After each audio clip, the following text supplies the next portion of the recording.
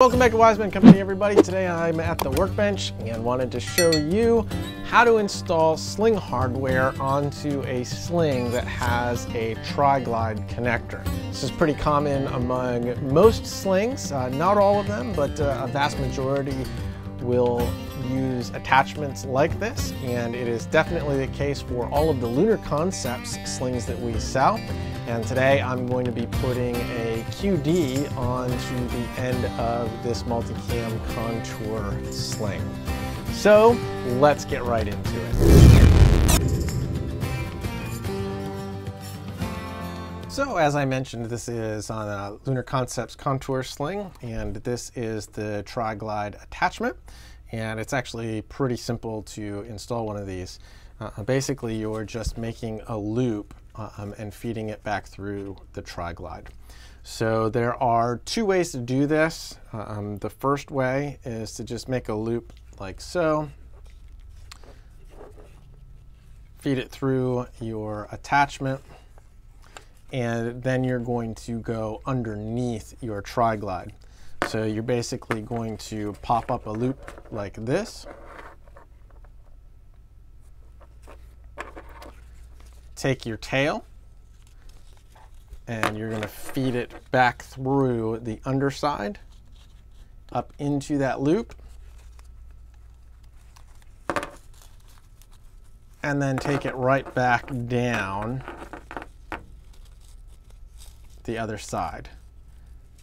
So very similar to like your backpack strap, things like that.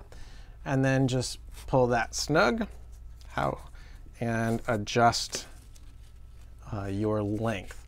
Now that is one way to do it. The way that I recommend will actually lock it off.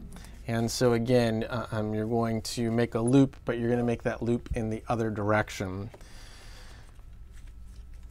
So you're going to feed your QD or sling mount, whatever mount you're using, through that loop that's coming back on top of the tri-glide buckle. You're then going to feed up through,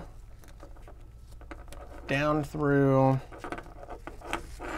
and this is what you want to do. Again, make your adjustments, but then to lock that off, you're going to feed that back over your tri-glide buckle,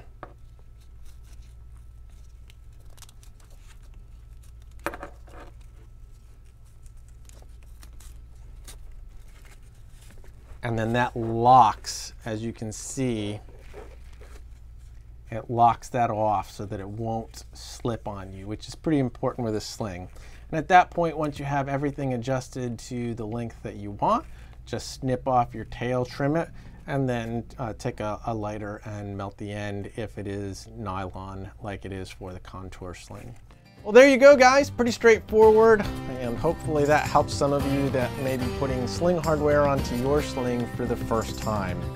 Thanks for joining us here at the workbench. Hope you enjoyed this. If you did, give us a thumbs up, share it with your friends. We'd love to get your feedback. Drop us a comment down below. Let us know maybe what other videos you'd like to see here at the workbench. Make sure you do subscribe, ring that bell for notifications. Tons of great content coming out, especially from Ben at the range.